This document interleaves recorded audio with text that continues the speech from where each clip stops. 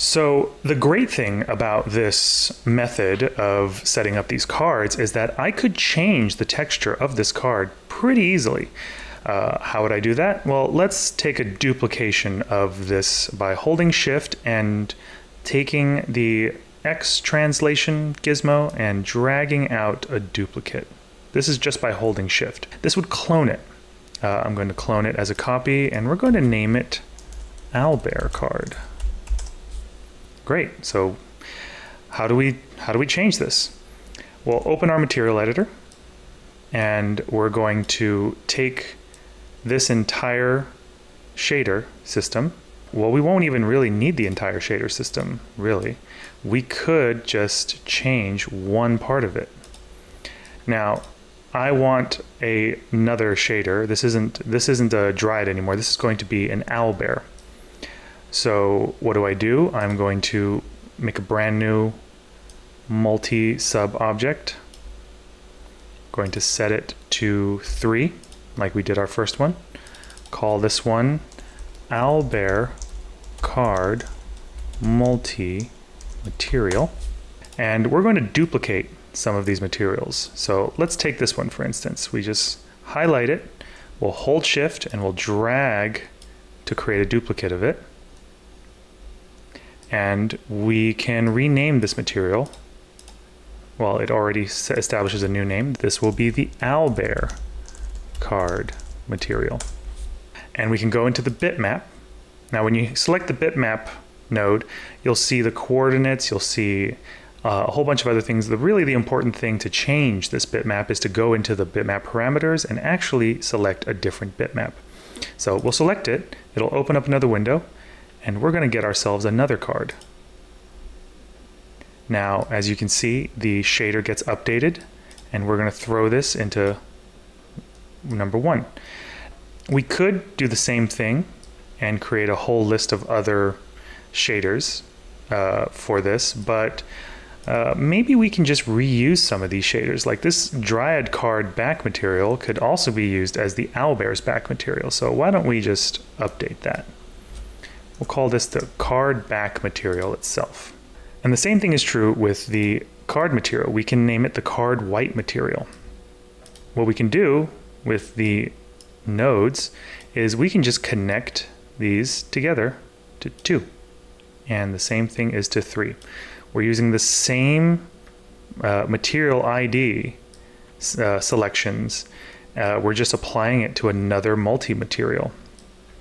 Now with that, we can have this selected, have the second card selected, and we're going to assign the material to the selection. And now we have 2 different cards, complete with stats and everything. Now this works for our method because we have hundreds of cards to make, and we can really streamline our setup by designing the material change to happen in this way, rather than creating UV maps for every single card that we have, which can also be done in a variety of other efficient ways. But this way worked easiest for our uses. So now we have 2 folded reference cards in our dryad card scene. We're just going to keep this owlbear card around for a little bit to test these 2 3D models and their materials in some simple rendering. So why don't we take these? I'm going to center them a little bit into our 3D space, and let's make some renders. We'll start off, as with any rendering, you should have a camera. You could render from your perspective view, but keep your views consistent when you render. It's always good to make a camera. So we'll go to Standard, Physical Camera, here in the Cameras section. Now I'll show that again. Cameras section of the Create tab, and we select Physical. We're going to place where our camera is going to be, so a little bit in front of these cards, and we're going to hold and we're going to drag the target of the camera to where our subject is going to be. Now that that's made, we're going to release, and we're going to right click to get out of the tool, and we're going to take a look at our camera.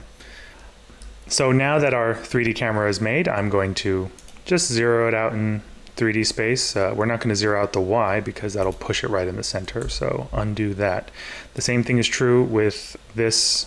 I'm going to zero it out, and we're going to raise this target up to be sort of in the center of these two. We're going to take this camera and we're going to look through this camera's eyes to see what this view even looks like. So we're going to press Alt-W and get into our view panels. Let's take one of these panels, let's say the front panel, and we're going to select the front, go to cameras, and we're going to select the physical camera that we've created. Now, we don't know what we're really looking at, but this is the wireframe geometry of the view.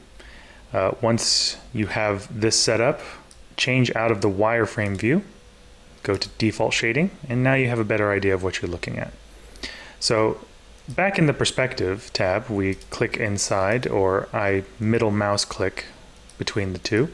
We can move this camera and adjust the view that it sees. So let's isolate the Z and Y dimensions, and we're going to pull this camera back. This is what our camera sees. Now let's shift it over a little bit to give it a little bit of a, just make the view a little more interesting than just a flat view. So I'm just dragging it by the X dimension. I'm going to isolate the X and Y plane, and we're going to just move it around until I get a view that I like in particular. I'm going to move the center off to the side to put these in to the center of the frame. Wonderful. Now that we have a camera set up, let's go into some rendering. Go up here into your menu bar and click Render Setup, and your Render Setup window should show up. The view to render is always going to be the physical camera, so let's lock that early. All right, the renderer we're going to be using is Arnold. So if you don't see it in there, click that tab and go search for it. The defaults should be pretty consistent. We're going to be making sure we're taking a single render. If we're making animations or taking multiple renders, we can use a range or a time segment or certain frames, but that's a little more advanced than what we need. So just be sure you're on single. Everything else, the only other important things are your output size. HD TV video is going to be 1280 by 720. This will be your resolution, which is important for whatever image you're wishing to render. And aside from that, for now, that's all we need to start rendering. So why don't we take a stab at the render, see what it looks like.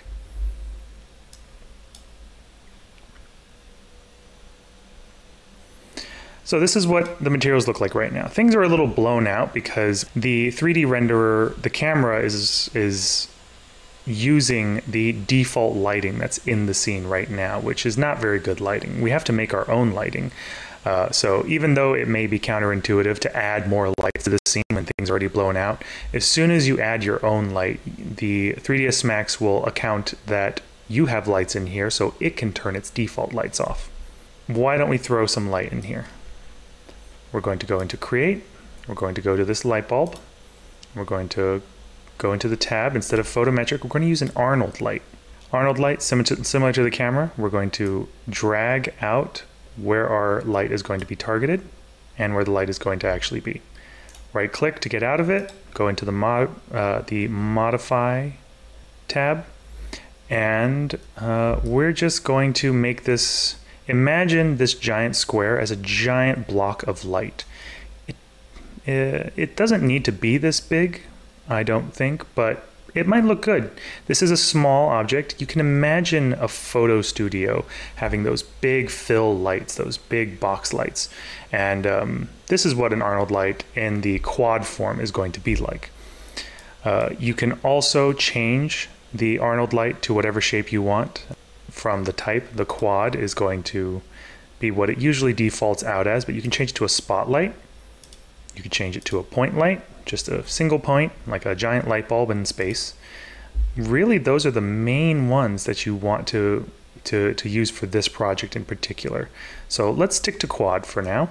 When we change the type, we accidentally got rid of the target. So when we select target back on, we have the target still here.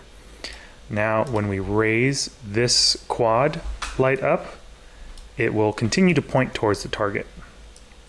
So imagine like you're setting up a photo studio for this product. So let's get this light more aligned to the camera's view to get some good front flushed light. There we go. And let's duplicate this to create some. By duplicate, we can hold down the shift button and we can move this light out to create a copy of it. Now let's put this target back and let's move this light around. We're going to create another accenting light. Now these lights come out pretty bright, but let's see what we have to work with. So why don't we start another render?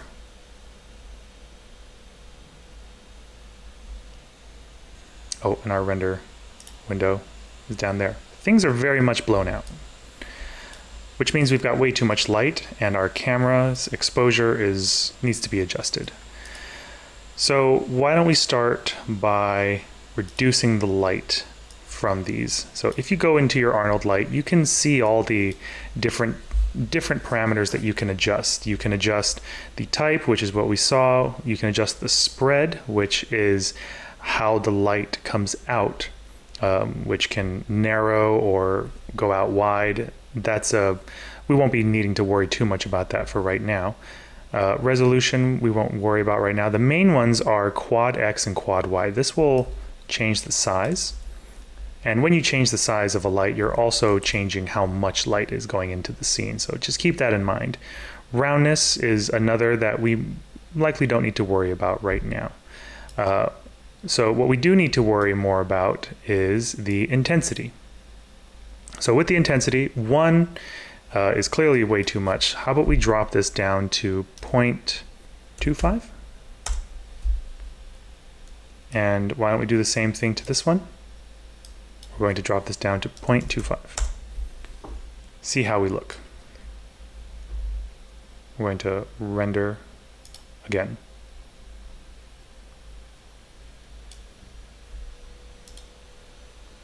Okay, things are starting to look a little better. So rather than constantly clicking the render button, you can have your 3ds Max continuously rendering your updates as you make them by using the IPR, or the interactive production rendering, which is this little play button. When you turn it on, we need to make sure that the viewport is set to physical camera, because we're no longer using this window, we're using the IPR. So as you can see, it looks like a normal render, but the IPR is constantly updating as you update. So first things first, let's grab a light. And it's still blown out, so let's reduce it even further. So let's go to 0.1. You can see already it's darkening.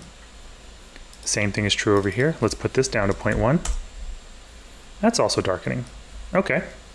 There's too much glare happening on this card, so why don't we move this light around?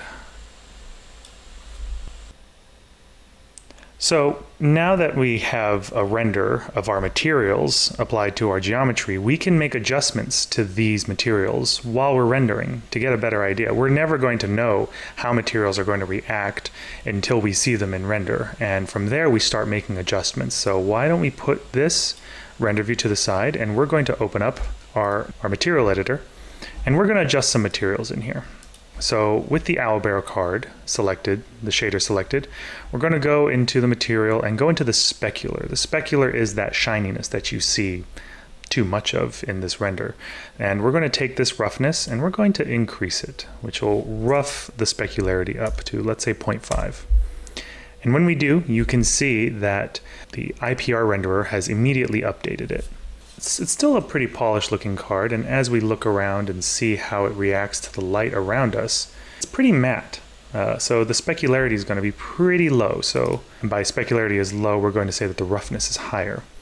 So we're going to set this roughness up to 0.8 so that we keep that specularity down.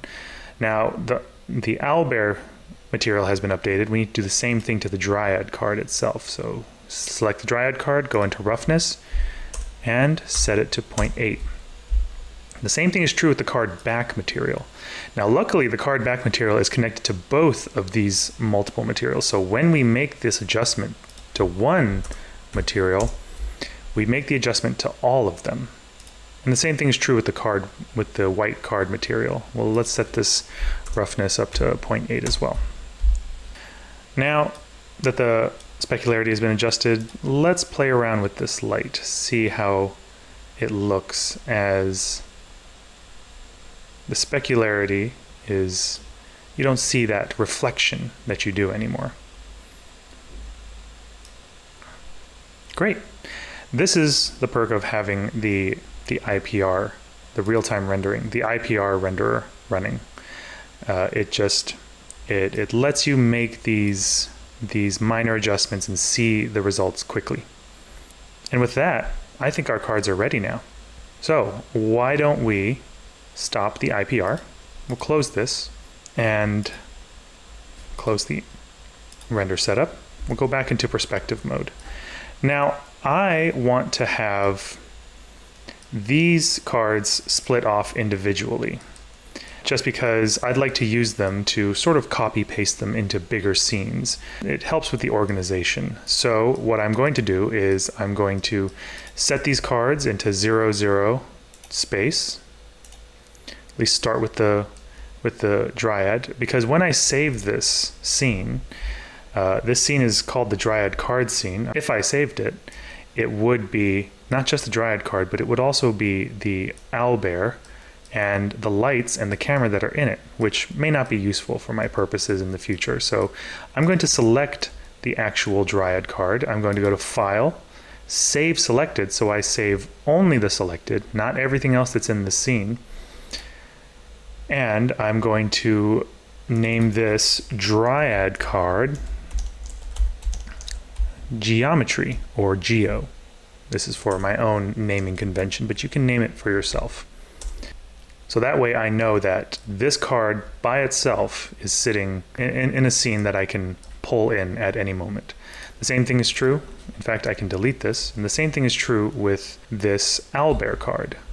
I set it to 0 space, and then I save the selected, and we're going to, instead of dryad card geo, it's going to be owlbear card geo.